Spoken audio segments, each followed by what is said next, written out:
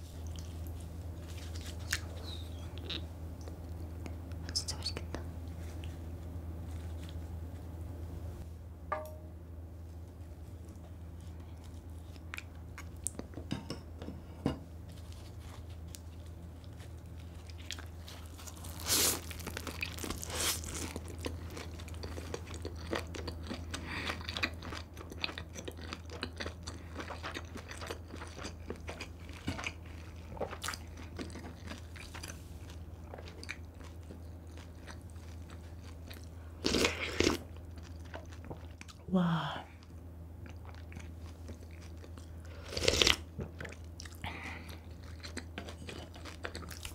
좀 별로 안 매워서 불닭소스는 좀 뿌려서 먹을게요. 원래 쭈꾸미는 맵게 먹어야 맛있거든요.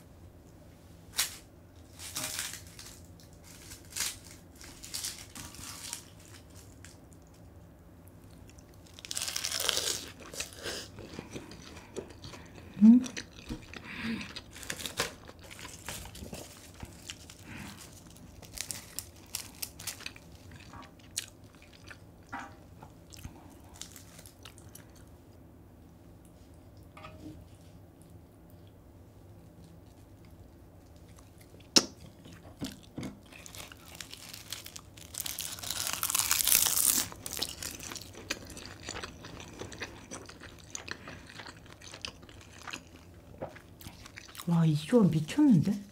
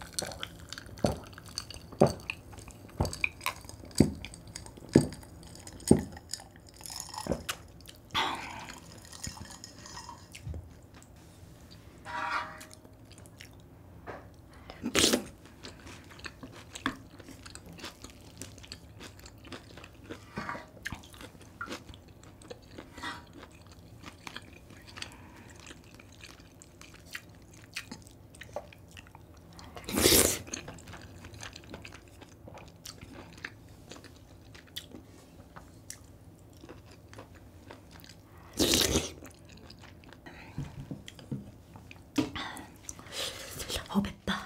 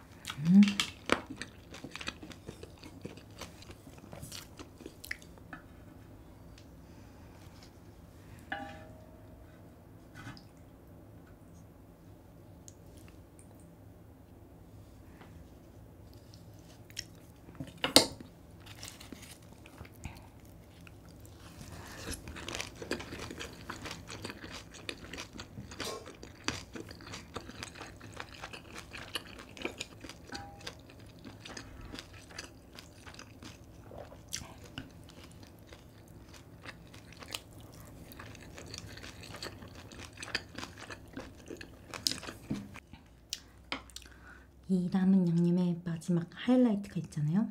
원래 밥을 여기다가 먹으려고 했는데 밥을 한 숟갈만 더 갖고 오겠습니다. 한 숟갈.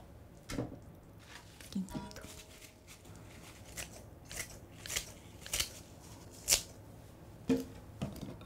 김가루.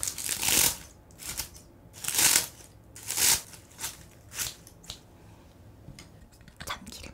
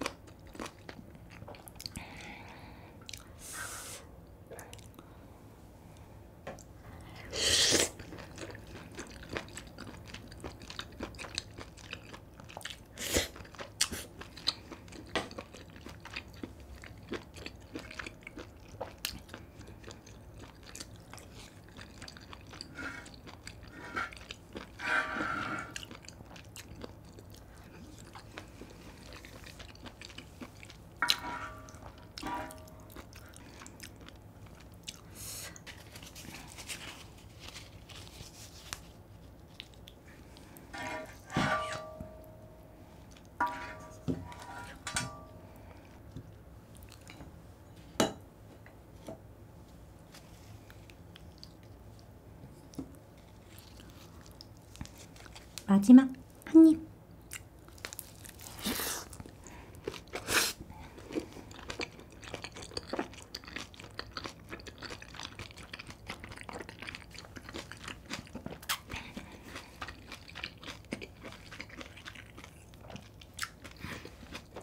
자, 오늘 오랜만에 이렇게 쭈꾸미 삼겹살을 한번 먹어봤는데요. 확실히 쭈꾸미 삼겹살은 매워야 진짜 맛있는 것 같아요. 왜냐면 이 마요네즈 소스를 더 찍어 먹고 싶게 만들어서 매운맛을 잡아주는 이 마요네즈와의 조합이 진짜 찐이거든요. 여러분들도 오늘 쭈꾸미 삼겹살 어떠신가요? 그리고 들깨순두부도 그냥 사골곰탕 국물에 순두부 넣고 들깨가루만 넣은 건데 너무 간편하고 괜찮더라고요. 여러분들 한번 꼭 드셔보세요. 오늘도 시청해주셔서 감사합니다. 오늘도 잘 먹었습니다.